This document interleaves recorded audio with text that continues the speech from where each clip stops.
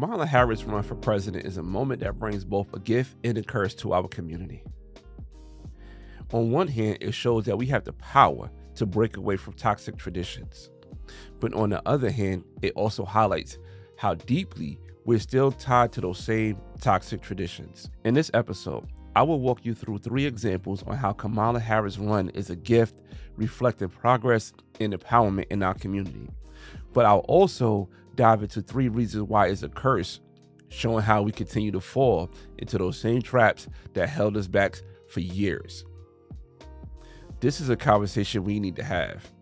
Kamala Harris, the gift and the curse.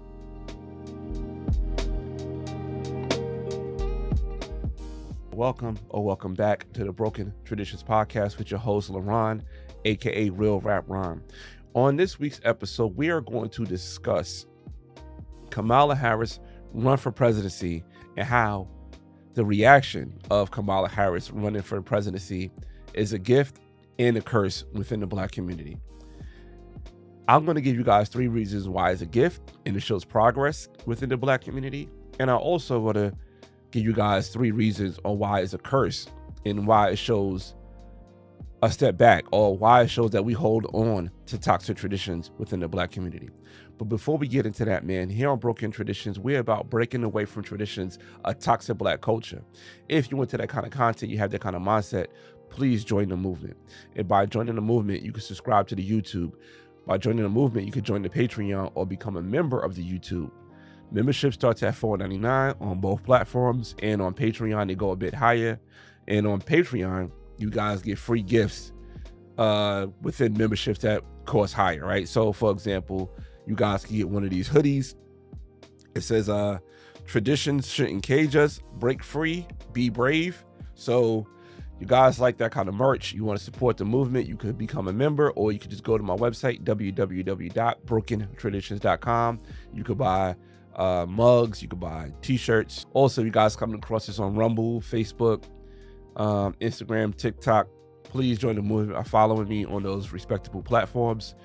Also, if you guys are listening to this on iHeartRadio, Apple, YouTube podcast, Spotify, please leave a review.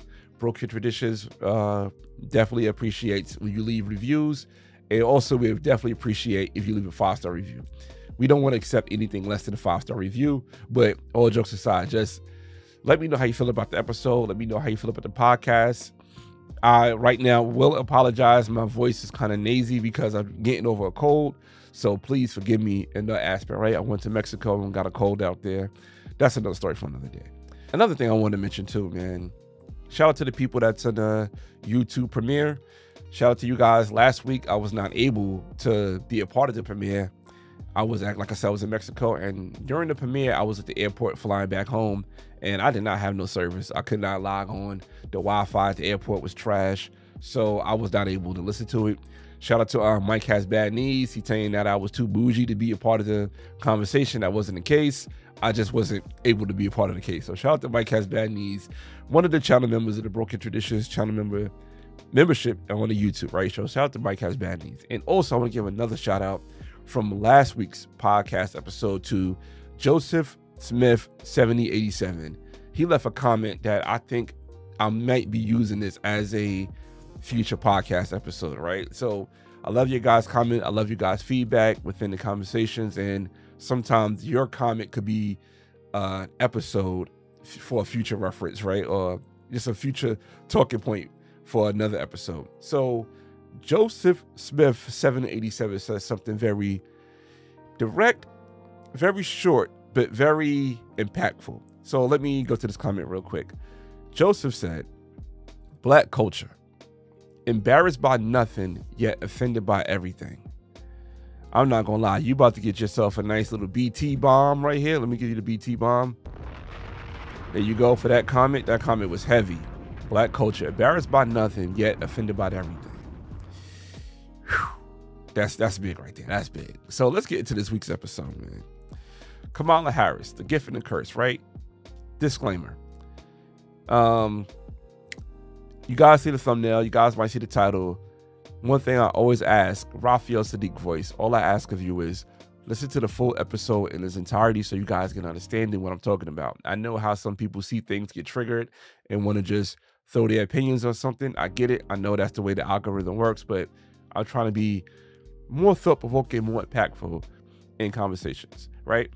Also, I would say this. This episode is not going to be about Kamala Harris running for president. Nothing about like Kamala Harris directly towards her, right? You can find all that information all over the internet. Everybody got something to say, whether it's good, bad, or different. I'm not coming with that, right? This episode is going to be me holding the mirror up to the culture, or how we reacted to Kamala Harris, not what Kamala Harris is doing as far as how she's going to be the president or not be the president, or going against Donald Trump. We're not going to talk about that, right? Not going to discuss that. You can find that all over the place. I just want to have a more thought-provoking conversation on our reaction to Kamala Harris announcing that she's running for president, and how when Joe Biden said that he's going to drop out the race, right? So July 21st, 2024, that's when Joe Biden announced that he's not going to continue to run for presidency, and instead his successor is going to be Vice President Kamala Harris, right? Which to me makes sense, because we only got like less than 100 days to vote for the presidency, and why would you want to put somebody up there that's new with whole new ideas and everything to go against Donald Trump? So I think that that was the best move in my opinion, but I digress on that. Kamala Harris becoming the presidential nominee on the Democratic side, right? There was a lot of different reactions that came about this, and that's what this episode is going to be about. So we're going to start with the gift, on how Black culture, our reaction to Kamala Harris, showed that we could break away from toxic traditions within Black culture, especially when it comes to politics. The second part of the episode is going to call the curse, on how we still attach to toxic traditions when it comes to certain things and our reaction to things, right? So the gift, right? The gift within Black culture is something that started before Kamala Harris announced that she was going to run for presidency, and before Joe Biden stepped down.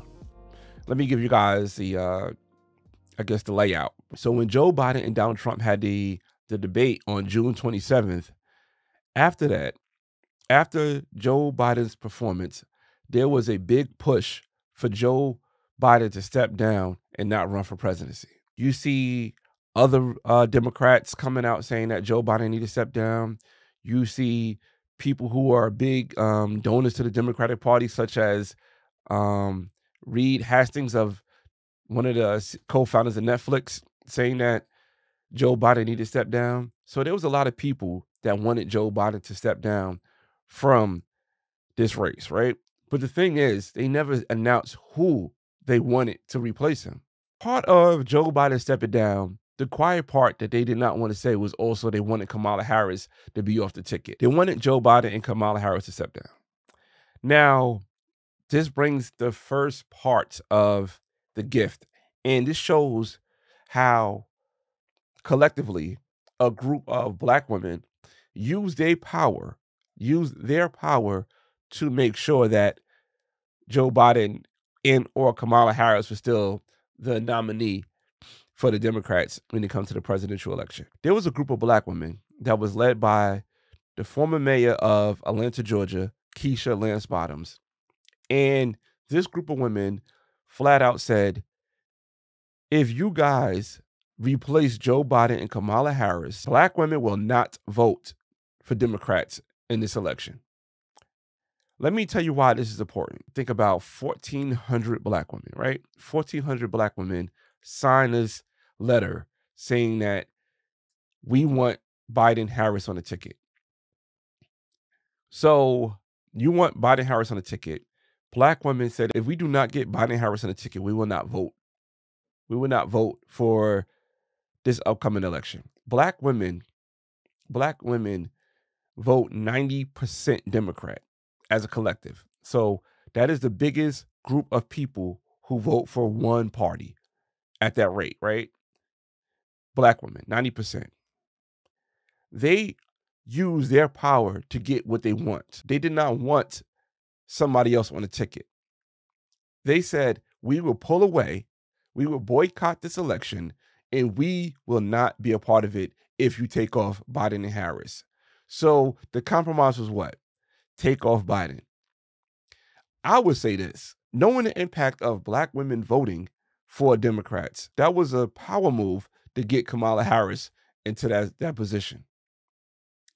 You think how tight this race is going to be, certain states like Georgia, that you're going to pull away the Black women vote?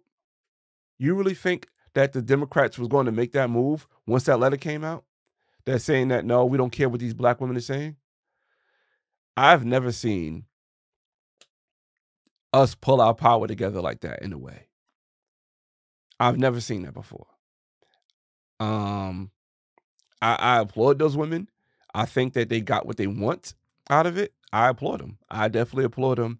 And I think that that shows that we could break away from not using our voice and our power, and instead of just accepting anything. I think that's a gift. That's a gift that we have not seen that before. I give Keisha Lance Bottoms and the other women who was part of that letter props for getting what they want. That's a big move to put out a notion that we're not going to be a part of your election or what you want if you don't do what we say. You work for us type of thing. I appreciate that. The second part, right? The second part why this is a gift, and I'm not going to lie, this is also going to translate to the curse. But the second part why that this is a gift is because once Kamala Harris announced that she's going to run for president, there was a Zoom call. There were 2 Zoom calls or 2 video calls. First with a Zoom call with 44,000 Black women. And 44,000 Black women got behind Kamala Harris and raised $1 million under 3 hours for her presidential campaign. After Black women did that, there was another video call, a Zoom call, with Black men who raised $1.3 million under 4 hours for Kamala Harris campaign. So we're talking about close to $2.5 million between Black men and Black women to put behind a political candidate.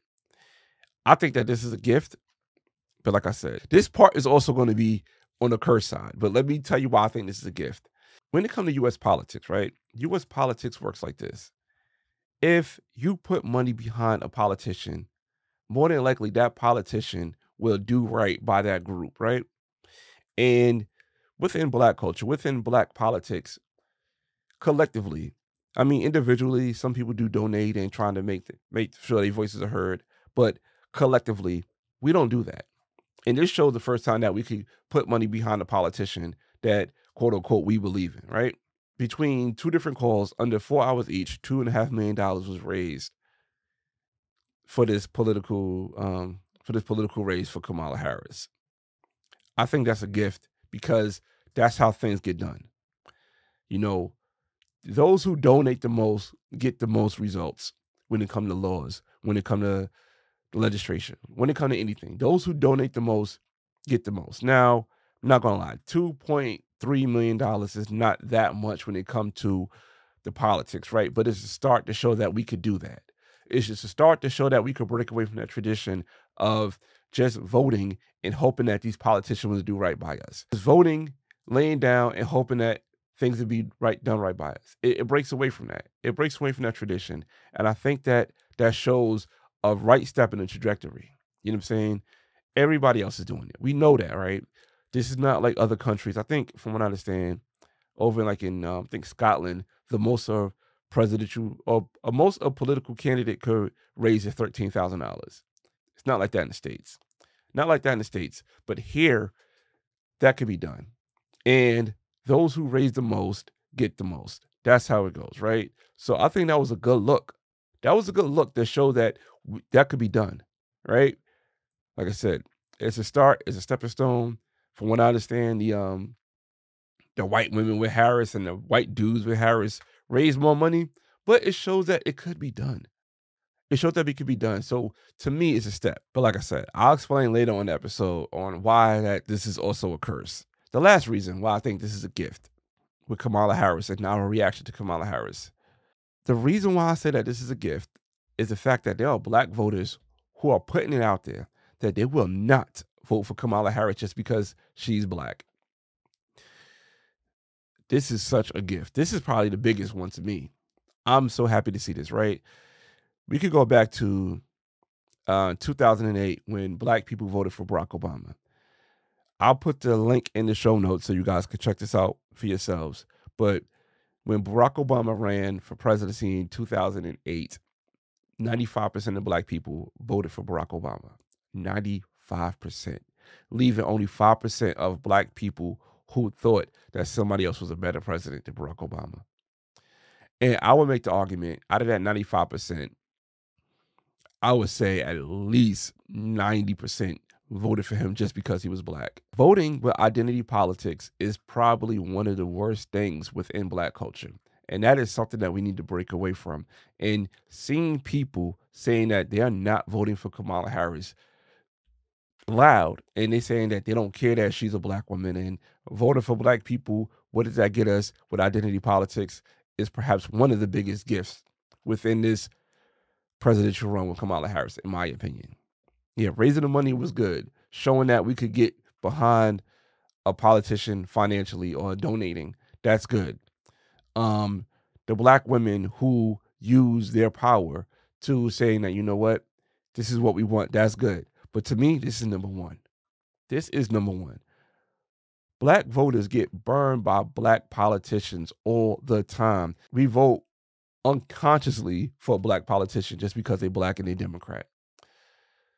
Give you a couple examples. In my last episode, I talked about Mayor Brandon Johnson and Eric Adams, how the black community got behind these two because they black men and then Democrat, and how Mayor Brandon Johnson and Mayor Eric Adams is giving most of their resources from their respective cities to the migrants, to the legal migrants, or the deficit that these two cities are seeing is going to be astronomical, where there's so many cutbacks is going on because of the migrants and their support of the migrants and their support of having the migrants coming in and keeping these two cities sanctuary cities.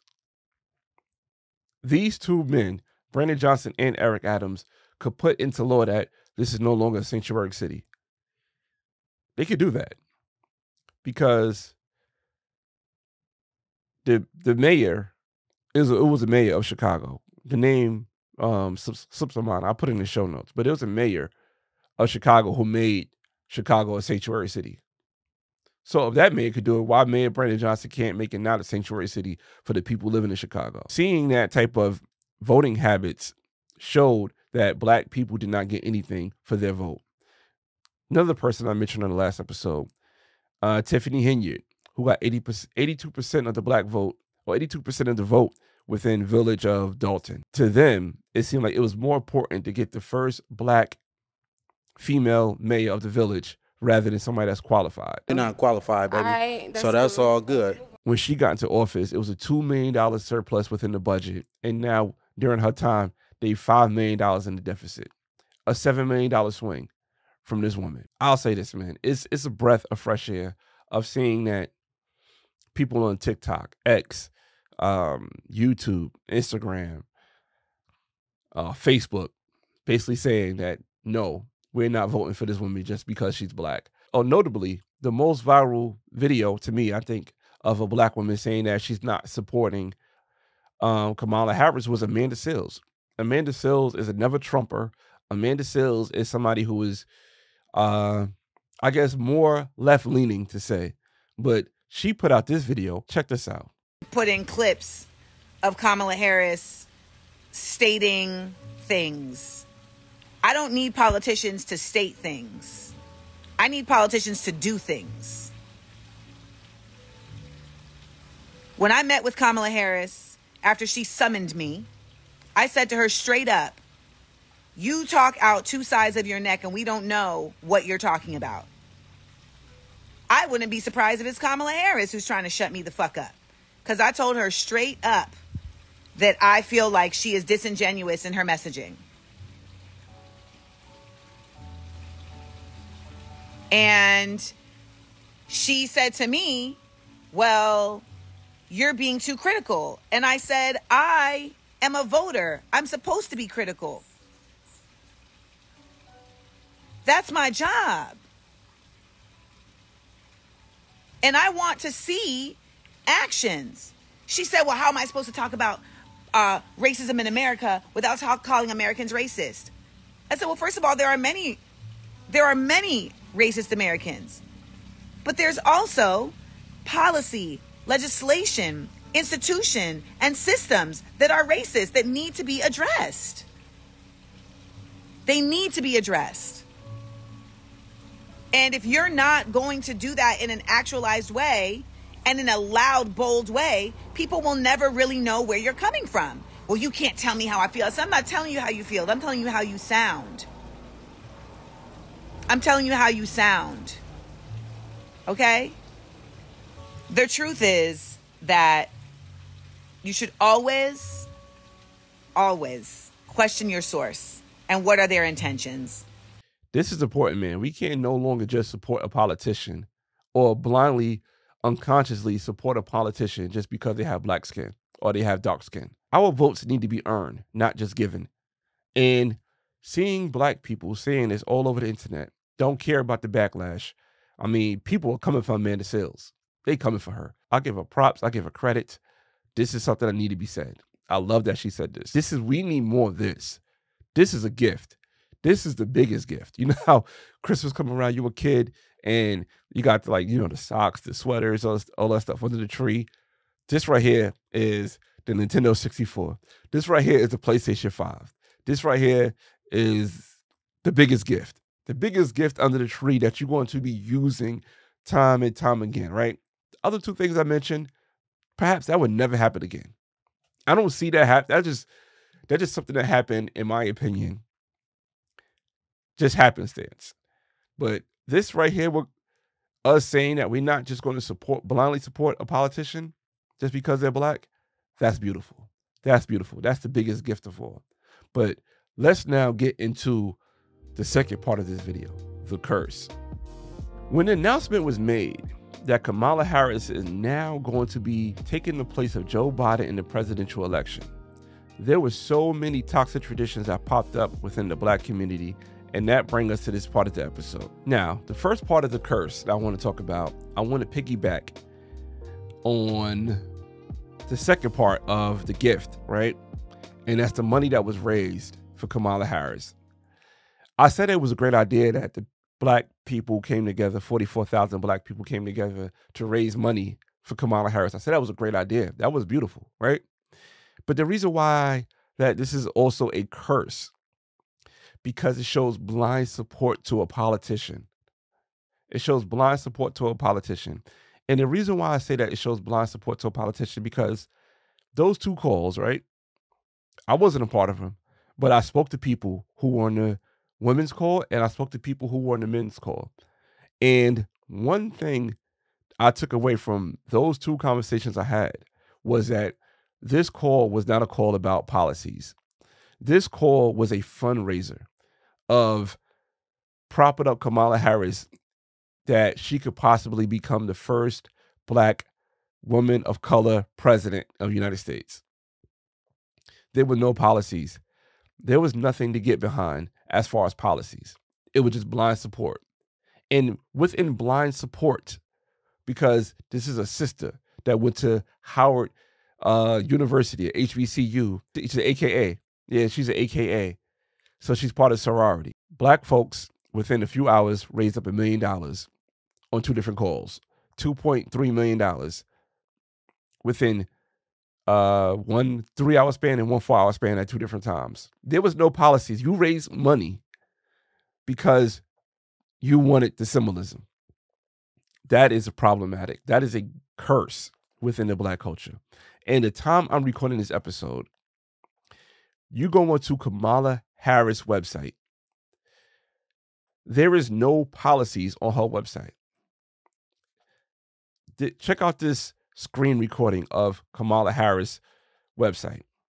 As you can see, once you come into the website, you see that you could hit a button to donate, right? $25 up to $5,000 or other, right? $47, I guess, to become the 47th president. Click the next link. There's still the same buttons to chip in. Then after that, you said, picture Kamala Harris saying that we can win this together. Join the campaign, you put your email in, right? Then there's buttons on the bottom that you could click. Click the store. She has merch on her website before she had policies. So you could buy a sticker, you could buy a mug, you could buy a t-shirt, you could buy baby hats, you could buy dad hats, you could buy can coolers, you could buy tote bags, you could buy Kamala Harris pride stickers. So these are the things that you could buy, or these are the things that you could do on Kamala Harris' website. There is not anything on his website as far as policies. She's running on just vote for me because I'm a black woman or because I'm a woman of color. She's not running on anything.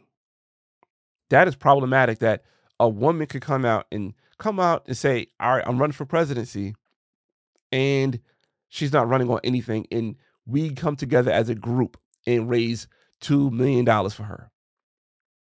I said it was a gift because we know that we have to put money behind a politician, but it's also a curse because we did it blindly.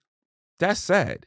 That's sad, and that's problematic in my opinion. And not to mention too, I'm going to say this because, like I said, I wasn't on the call, but I talked to people who were on the call. And one thing that people were saying about Kamala Harris video calls was that people were critical of raising money for a politician that didn't lay out a plan. And some people were saying that, why not we have our resources to put in for a super PAC, right? So a super PAC is a political action committee. The organizations that raise and spend unlimited amounts of money to influence elections. If we now know that we could put our money together, why not raise money for a super PAC? And when people were on that call and said those things, from what I heard, right? I could be wrong. Maybe I got some wrong information, but from what I heard, people who said those things on those calls were kicked out of those calls and blocked from that call. It wasn't a matter of, should we do something more constructive? It was a matter of, put your money behind this woman because this is a woman of color, a sister girl, a Howard alum, AKA, that is running for president. That's what I got from people who were on that call. They said that's what it was about. It wasn't about critical ideas or constructive ideas of coming together or being free thinkers of coming together. Perhaps there's another way of doing things. No. Put your money behind this woman and shut up. That's what that call was. That is a curse. That is a toxic tradition that shows that we will get behind anybody just because how they look. Yeah, the fact that it was something that came together and organized and raised money was a good idea. But this right here shows that the toxic tradition of just supporting somebody because of their skin color. I show you the website. There is nothing on there on what she's running on. Nothing. It just say, give me money. And the crazy part about it, during Kamala Harris' rally in Atlanta, she said, go on my website and donate. In fact, after I announced my candidacy, we saw the best week of grassroots fundraising in presidential campaign history.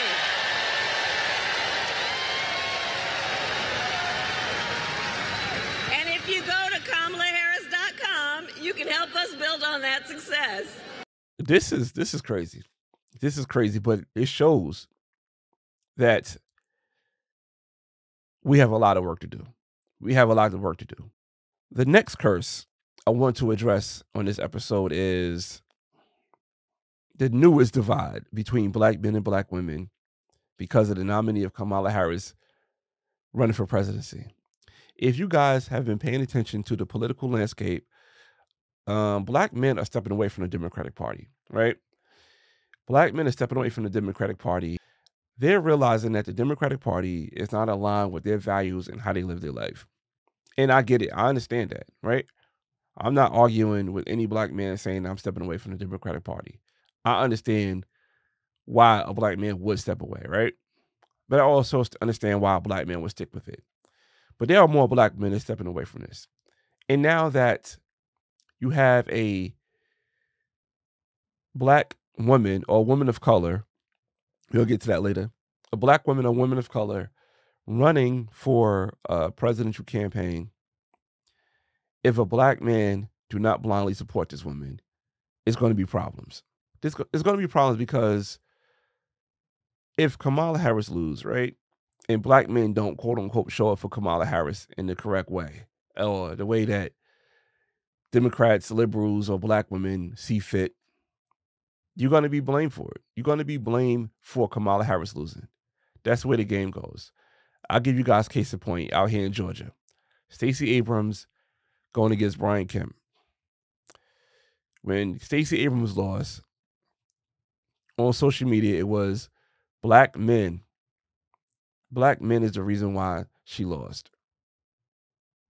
Not she ran a poor campaign.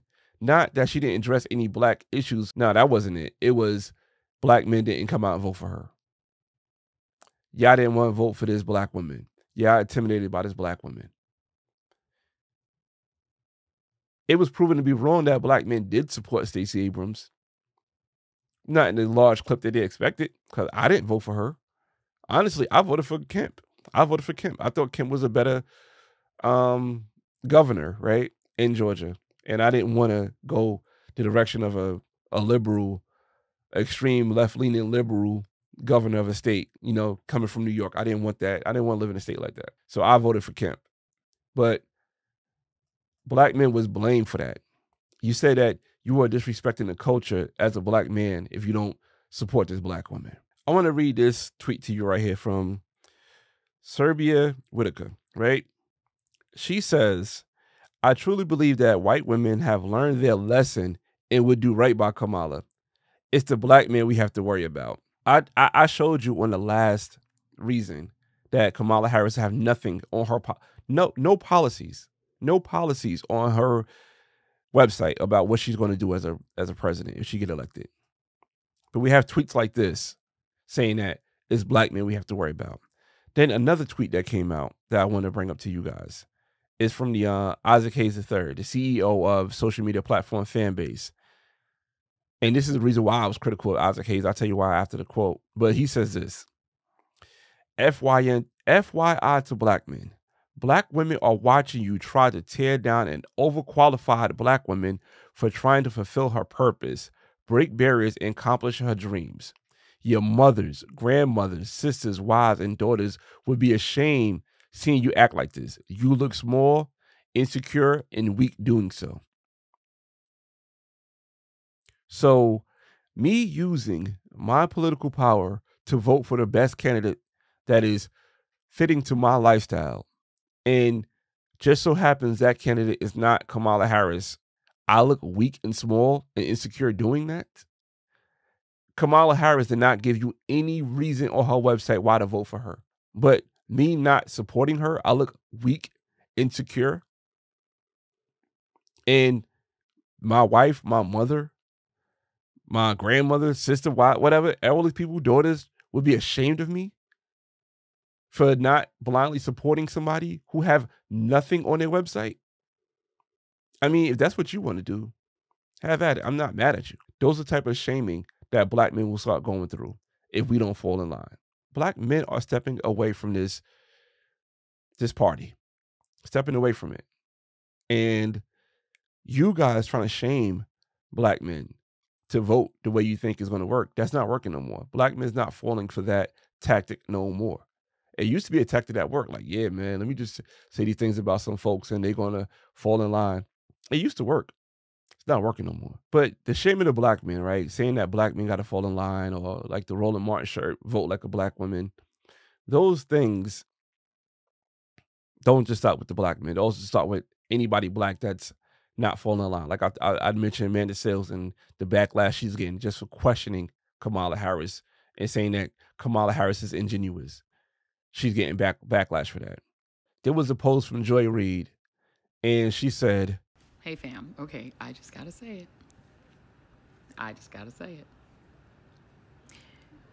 Given the just stratospheric entrance of Vice President Kamala Harris into the presidential campaign, and she has now secured enough delegates to become the nominee, you're going to look real crazy being on the other side of that line, particularly as a person of color. But really as anyone who claims to have any connection to the culture. You're going to look real weird and real lonely on that side. The door needs to close behind Amber. And she looked crazy over there. But shut the door behind her. You really are going to look crazy being on that side, given the cultural phenomenon of Vice President Kamala Devi Harris. Joy Reid of MSNBC of the Readout, she said Americans of color are going to look real crazy and weird if they don't vote for Kamala Harris. If you don't fall in line, there's a level of shame. That's a toxic tradition. Because we say statements like our ancestors died for us to vote. Or I guess our vote have to be Democrat in order to honor our ancestors. Even though, historically, Democrats was the one that held our ancestors in bondage. If we don't fall in line, it's going to become this big divide within the Black culture. We see it being played out already. We saw it being played out here in Georgia because Stacey Abrams lost to Brian Kemp. And I guess because of men like me who voted for Brian Kemp, that was my best interest. The last topic I want to discuss, and a lot of y'all ain't going to like this, but we're going to talk about it anyway. The last topic I want to discuss is Kamala Harris' background and racial identity. The toxic tradition of who is Black, how is Black, what is Black. The goalpost is always moved on how we like this person. Let me explain. Kamala Harris, right? She identified herself as being Black and South Asian, right? She says she's Black because her father is Jamaican and she's South Asian or Indian because her mom is of Indian descent. So her father, Donald Harris, is Jamaican, and her mother, I can't pronounce his name, Shaya Mala Gopalan Harris, is Indian. So that gives her a mixed racial identity, right? People are saying that Kamala Harris now want to be Black when she need to be Black or need to be Indian when she's Indian. Kamala Harris is both. But I think that, in my opinion, she should be able to claim being Black, in my opinion, right? Because Jamaican is Black when it is, and Jamaican is Black when it's not. So if she wants to identify as Black, I think that's not a problem. But for some people, Kamala Harris identifying as Black is an issue. I just think that the goalpost is always moved on who is Black and who is not. And I think that's our fault. We didn't put down the real guidelines of what Black is. We just went off of our skin color, right? I've heard things saying that if your mom who raised you is not Black, you're not Black. I heard things like that. Then I see people like J. Cole, who is Black, but his mom is white. But then Drake, who isn't Black, whose mom is white, and both of them got Black dads. I don't know how this works. It always seemed like to be real convenient. So people who are mixed, how you claim Black or how you don't claim Black? What is the guidelines? What's the terms and conditions of claiming Black? I would say that Kamala Harris could claim Black, in my opinion. She could claim Black if the terms and conditions is what? Her lifestyle, her upbringing, how many descendants of slaves are from America? Is it the skin color? Because I'll put it like this. We said it was okay to call Bill Clinton the first Black president because this man played the saxophone on Arsenio Hall.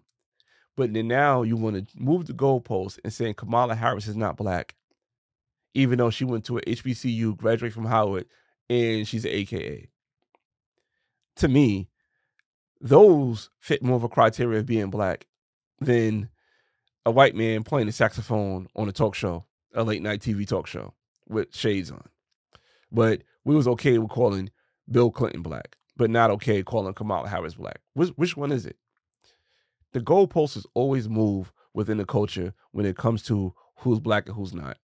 And the way that this country is going, there's going to be more racially mixed people, right? There's going to be more Kamala Harrises. There's going to be more J. Coles. There's going to be more Barack Obamas. There's going to be more Drakes.